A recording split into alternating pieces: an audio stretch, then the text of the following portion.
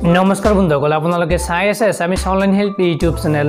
বন্ধুসকল, ইতিমধ্যে আজি সন্ধিয়া কেইবাটাও গুৰুত্বপূৰ্ণ খবৰ ওলাই আহিছে আৰু ইয়াৰ প্ৰতিটো খবৰেই আপোনাৰ বাবে অত্যন্ত গুৰুত্বপূৰ্ণ। সেয়েহে ভিডিঅ'টো শেষলৈ চাই থাকিব। আৰু বন্ধুসকল, আজিৰ এই গুৰুত্বপূৰ্ণ খবৰকেইটা জনোৱাৰ আগতে আপোনালৈ এটা সৰু ৰিকুৱেষ্ট, যদি ভিডিঅ'টো ভাল লাগে তেন্তে এটা লাইক কৰি দিব আৰু এনেকুৱা ধৰণৰ নতুন নতুন ভিডিঅ' পাবলৈ চেনেলটো ছাবস্ক্ৰাইব কৰি কাষত থকা বেল আইকনটো প্ৰেছ কৰি ৰাখিব, যাতে যেতিয়াই মই যিবোৰ ভিডিঅ' আপলোড কৰোঁ তাৰ নটিফিকেশ্যনসমূহ সকলোতকৈ আগতে আপোনাৰ মোবাইলত যায়। বন্ধুসকল, প্ৰথম খবৰটোৱে হৈছে ভাৰতৰ 2 প্ৰজাতিৰ বাদুলিৰ শৰীৰত পোৱা গৈছে কৰোনা ভাইৰাছৰ অৱস্থিতি। বাদুলিৰ শৰীৰত কৰোনা ভাইৰাছৰ অৱস্থিতিৰ সন্দৰ্ভত প্ৰতিক্ৰিয়া প্ৰকাশ কৰিছে Indian council for medical research ICMR-ৰ মতে বাদুলি এই বিধ্বংসী ভাইৰাছৰ বাহক। চীন দেশৰ গৱেষণাত বাদুলিৰ শৰীৰৰ পৰা চেল মিউটেশ্যন হৈ কৰোনা ভাইৰাছ মানৱ দেশত প্ৰৱেশ কৰাৰ তথ্য পোৱা গৈছে বুলি কয় ICMR-এ। নতুবা বাদুলিৰ পৰা পেংগোলিনত প্ৰথমে ভাইৰাছটোৰ প্ৰৱেশ ঘটি পেংগোলিনৰ পৰা মানৱ দেহলৈ সংক্ৰমণ হোৱাৰ সন্দেহ প্ৰকাশ কৰিছে বৈজ্ঞানিক প্ৰতিষ্ঠানটোৱে। আনহাতে ভাৰতবৰ্ষৰ 2 প্ৰজাতিৰ বাদুলিত এই ভাইৰাছ পোৱা গৈছে বুলি স্পষ্ট কৰে ICMR-এ। কিন্তু বাদুলিৰ পৰা এই ভাইৰাছ মানৱ দেশলৈ নাহে আৰু বাদুলিৰ পৰা মানৱ দেশলৈ ভাইৰাছৰ সংক্ৰমণৰ সম্ভাৱনা 1000 বছৰত এবাৰহে থাকে বুলি প্ৰতিষ্ঠানটোৱে কয়। বন্ধুসকল, তাৰ পিছৰ 2 নম্বৰ খবৰটিয়ে হৈছে দেশৰ ভিতৰতে প্ৰথম চীনৰ পৰা পোনে পোনে অসমলৈ অনা হ'ল 50,000 PPE কিট। কৰোনাৰ সৈতে যুঁজত আন এক সফল পদক্ষেপ অসমৰ। দেশৰ ভিতৰত প্ৰথম হিচাপে অসমে পোনে পোনে চীনৰ পৰা লাভ কৰিছে 50,000 PPE কিট। চীনৰ পৰা অসমলৈ বিশেষ বিমানযোগে অনা হ'ল 50,000 PPE কিট। চীনৰ গুৱাংজাওৰ পৰা অনা হৈছে এই কিটসমূহ। এই কথা টুইটাৰ যোগে জনাইছে স্বাস্থ্যমন্ত্ৰী ডক্টৰ হিমন্ত বিশ্ব শৰ্মাই। বৰজাৰ বিমানবন্দৰত এই কিট কঢ়িয়াই অনা বিমানখন ৰিচিভ কৰে মন্ত্ৰী হিমন্ত বিশ্ব শৰ্মাই। মন্ত্ৰী হিমন্ত বিশ্ব শৰ্মাৰ সৈতে উপস্থিত থাকে মন্ত্ৰী পীযুষ হাজৰিকাও। এই PPE কিটসমূহৰ দ্বাৰা অসমৰ চিকিৎসক আৰু নাৰ্ছসকল উপকৃত হ'ব বুলিও মন্তব্য কৰে মন্ত্ৰী ডক্টৰ হিমন্ত বিশ্ব শৰ্মাই। বন্ধুসকল, তাৰ পিছৰ 3 নম্বৰ খবৰটিয়ে হৈছে ৰাজহুৱা স্থানত থু পিক পেলোৱা এতিয়াৰ পৰা আইনমতে দণ্ডনীয়। গৃহ মন্ত্ৰালয়ৰ কঠোৰ নিৰ্দেশ। তামোল, পাণ বা শিখৰ গুটকা খাই য'তে ত'তে থু পিক পেলোৱা অভ্যাস আছে যদি সাৱধান হৈ এই অভ্যাস তৎক্ষণাত ত্যাগ কৰক। কেন্দ্ৰীয় গৃহ মন্ত্ৰালয়ে ৰাজহুৱা স্থানত থু পিক পেলোৱা লোকসকলৰ বিৰুদ্ধে কঠোৰ শাস্তিৰ বিধান দিছে। দুৰ্যোগ ব্যৱস্থাপনা আইনৰ অধীনত কঠোৰ শাস্তিৰ সন্মুখীন হ'ব এনে কাৰ্য কৰা ব্যক্তি। বুধবাৰৰ পৰা COVID-19 সংক্ৰমণৰ কাৰণে প্ৰধানমন্ত্ৰী নৰেন্দ্ৰ মোদীয়ে ঘোষণা কৰা দ্বিতীয় পৰ্যায়ৰ লকডাউনৰ নিৰ্দেশাৱলীত উল্লেখ আছে এই কথা। এই নিৰ্দেশাৱলীত গৃহ মন্ত্ৰালয়ে ৰাজহুৱা স্থানত মুখত মাস্ক বা ফেচ কভাৰ পিন্ধাটো বাধ্যতামূলক কৰিছে। উল্লেখযোগ্য যে ৰাজহুৱা স্থানত থু পিক পেলোৱা কাৰ্যক বিভিন্ন চহৰত পৌৰ নিগমৰ আইনৰ অধীনত অপৰাধ গণ্য কৰা হয়। কিন্তু আমাৰ বহু ভাৰতীয় লোকে এতিয়ালৈকে এই নিৰ্দেশক গুৰুত্ব সহকাৰে গ্ৰহণ কৰা নাই। উল্লেখযোগ্য যে অসম তথা আন কেইবাখনো ৰাজ্যই গুটকাৰ বিক্ৰী নিষেধ কৰিছিল যদিও সততে উঠা অভিযোগ এইবোৰ কেতিয়াও পেকেজিঙৰ আঁৰ লৈ মুকলিকৈ বিক্ৰী হৈ আছে।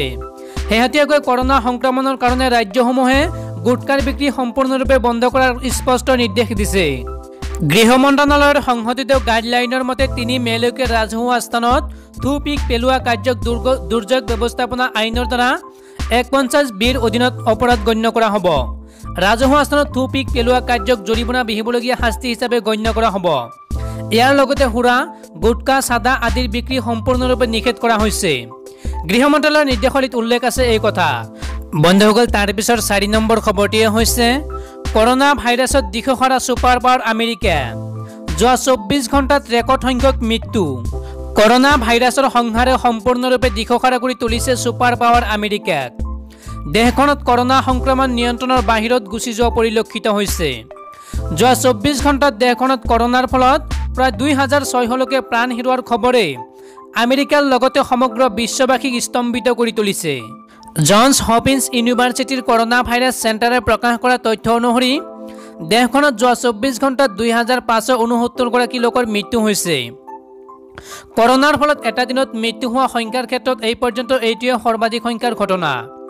উল্লেখযোগ্য যে সমগ্ৰ বিশ্বতে ভয়াৱহ ৰূপ ধাৰণ কৰা কৰোনা ভাইৰাছত সৰ্বাধিক আমেৰিকাৰ 6,37,359 গৰাকী লোক আক্ৰান্ত হৈছে। আনহাতে মৃত্যু হৈছে 30,826 গৰাকী লোকৰ। ইয়াৰ উপৰি বিশ্বৰ আন দেশসমূহৰ তুলনাত এই পৰ্যন্ত আমেৰিকাতে সৰ্বাধিক 32 লাখ লোক কৰোনাৰ পৰীক্ষা কৰা হৈছে।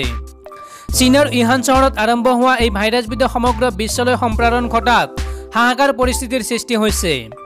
কৰোনাৰ ফলত বিশ্বত এতিয়ালৈকে 1,37,908 গৰাকী লোকৰ মৃত্যু হোৱাৰ বিপৰীতে আক্ৰান্ত হৈছে 20 লাখৰো অধিক লোক। বন্ধুসকল, তাৰ পিছৰ 5 নম্বৰ খবৰটিয়ে হৈছে ধুমুহাই সৃষ্টি কৰা ক্ষয়ক্ষতিৰ প্ৰতিবেদন দিবলৈ জিলা প্ৰশাসনক নিৰ্দেশ মুখ্যমন্ত্ৰীৰ। ৰাজ্যত আজি পাৰ হৈ যোৱা প্ৰলয়ংকাৰী ধুমুহাই ব্যাপক ক্ষতি সাধন কৰাৰ পৰিপ্ৰেক্ষিতত তৎকালে ক্ষয়ক্ষতিৰ বুজ লৈ যথোপযুক্ত ব্যৱস্থা গ্ৰহণ কৰাৰ বাবে জিলা প্ৰশাসনসমূহক নিৰ্দেশ দিছে মুখ্যমন্ত্ৰী সৰ্বানন্দ সোণোৱালে। এই ক্ষেত্ৰত জিলা উপায়ুক্তসকলক সৰজমিন পৰ্যবেক্ষণৰ জৰিয়তে ক্ষতিগ্ৰস্ত এলেকা আৰু পৰিয়ালসমূহ চিনাক্ত কৰি তাৎক্ষণিকভাৱে তেওঁলোকক সকাহ দিব পৰাকৈ পদক্ষেপ গ্ৰহণ কৰিবলৈ মুখ্যমন্ত্ৰী সৰ্বানন্দ সোণোৱালে কয়।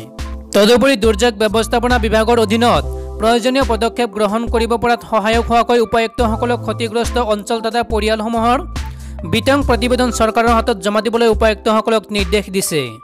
বন্ধুসকল, তাৰ পিছৰ 6 নম্বৰ খবৰটিয়ে হৈছে গুৱাহাটী বিশ্ববিদ্যালয়ৰ গ্ৰীষ্মকালীন বন্ধ বাতিল। জুলাই মাহৰ গ্ৰীষ্মকালীন বন্ধ বাতিল কৰিছে গুৱাহাটী বিশ্ববিদ্যালয়ে।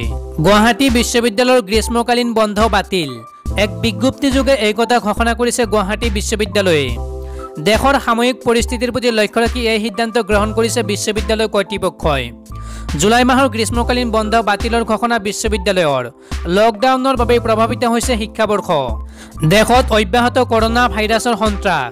এই পৰ্যন্ত ভাৰতত মৃত্যু হোৱা লোকৰ সংখ্যা হ'ল 414 জন। অসমত বৰ্তমানলৈ 32 জন লোক কৰোনা ভাইৰাছত আক্ৰান্ত হৈছে। মৃত্যু হৈছে এজন লোকৰ। কৰোনাক ৰোধিবলৈ প্ৰধানমন্ত্ৰী নৰেন্দ্ৰ মোদীয়ে পুনৰ 3 মে'লৈ লকডাউনৰ দিন বৃদ্ধি কৰিছে। পূৰ্বে 21 দিনৰ লকডাউন ঘোষণা কৰিছিল প্ৰধানমন্ত্ৰী মোদীয়ে। বন্ধুসকল, তাৰ পিছৰ 7 নম্বৰ খবৰটিয়ে হৈছে দিল্লীত পুনৰ 2 জন আৰক্ষী কৰ্মীৰ দেশত ওলাল কৰোনা পজিটিভ। এজন আৰক্ষীৰ পৰিয়ালৰ আটাইকেইজনে আক্ৰান্ত। দিল্লীত পিজ্জা ডেলিভাৰী বয়ৰ শৰীৰত কৰোনা ভাইৰাছ ধৰা পৰাৰ পিছত এইবাৰ 2 গৰাকী আৰক্ষী কৰ্মী আক্ৰান্ত হৈছে এই ভাইৰাছত। 2 গৰাকী আৰক্ষীৰ ৰিপৰ্টত ওলাইছে কৰোনা পজিটিভ। এজন আৰক্ষীৰ পৰিয়ালৰ আটাইকেইজন সদস্যক ৰখা হৈছে আছুতীয়া কক্ষত। মডেল টাউন আৰক্ষী কলনীৰ বাসিন্দা ASI তথা তেওঁৰ 21 বছৰীয়া পুত্ৰৰ ৰিপৰ্টত ওলাইছে কৰোনা পজিটিভ। 2জনকে LNJP হাস্পতালত ভৰ্তি কৰোৱা হয়। এই কথা জনাই উত্তৰ পশ্চিম জিলাৰ DGPয়ে। লগতে তেওঁ ক'লে যে এলেকাটোৰ ব্লক G, S আৰু I সিল কৰি দিয়া হৈছে। কৰোনাত আক্ৰান্ত হোৱা ASIৰ পত্নী LNJP হাস্পতালৰ এগৰাকী নাৰ্ছ।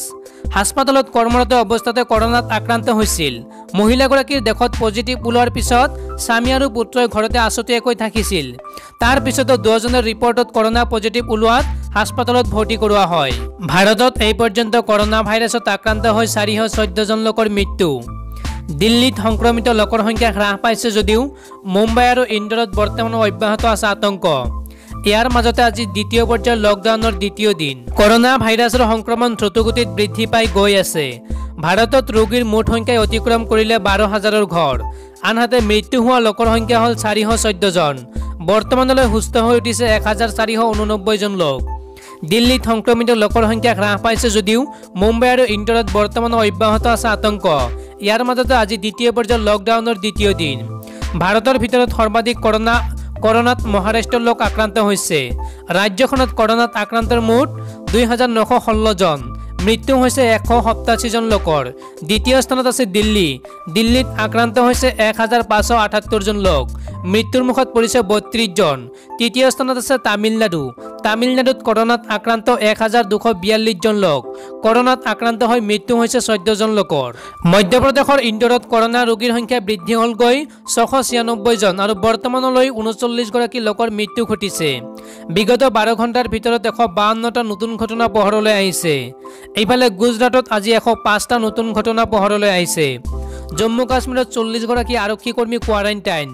কুৱাৰপাৰত SIৰ পুত্ৰৰ দেশত পোৱা গৈছে কৰোনা পজিটিভ। ইয়াৰ পিছত SIৰ গৰাকীৰ সংস্পৰ্শত অহা আৰক্ষী কৰ্মীকো কোৱাৰাণ্টাইন। মুম্বাইৰ পৰা ভাসি আহিল সুৰীয়া কণ্ঠ। নতুন গীতেৰে অসমবাসীক বিহুৰ শুভেচ্ছা জনালে জনপ্ৰিয় কণ্ঠশিল্পী জুবিন গাৰ্গে। এতিয়া ক্ৰমাৎ সুস্থ হৈ উঠিছে জুবিন গাৰ্গ। লকডাউনৰ ফলত এইবাৰ স্তব্ধ হৈ পৰিল ৰঙালী বিহুৰ উৎসাহ। তথাপিও চলি অহা পৰম্পৰা সামাজিক দূৰত্ব বৰ্তাই ৰাখি পালন কৰিলে অসমীয়াই। এইবাৰ বহাগ বিহুত অসমত নাই জুবিন গাৰ্গ। এতিয়া মুম্বাইৰ পৰা অসমবাসীক পুৰণি হাৰমনিয়ামখন বজাই এটি নতুন গীতেৰে জুবিন গাৰ্গে জনালে বিহুৰ শুভেচ্ছা। মুম্বাইত থাকি জুবিন গাৰ্গ এতিয়া ব্যস্ত হৈ পৰিছে চিলা নামৰ এটা এলবামৰ কামত। সম্পূৰ্ণৰূপে সুস্থ অসমৰ আৰু 3 গৰাকী COVID-19 আক্ৰান্ত চিকিৎসালয়ৰ পৰা মুক্তি। পুনৰ 3গৰাকী কোভিড-19 পজিটিভ ৰোগী অসমত বৃহস্পতিবাৰে সম্পূৰ্ণৰূপে সুস্থ হৈছে। খবিৰুদ্দিন আহমেদ, শাহজাহান আলী আহমেদ আৰু ইউসুফ আলী নামৰ 3গৰাকী লোকক দুপৰীয়া চিকিৎসালয়ৰ পৰা মুক্তি দিয়া হৈছে। গোৱালপাৰা জিলা অসামৰিক চিকিৎসালয়ৰ পৰা 3গৰাকীকে মুক্তি দিয়া হৈছে।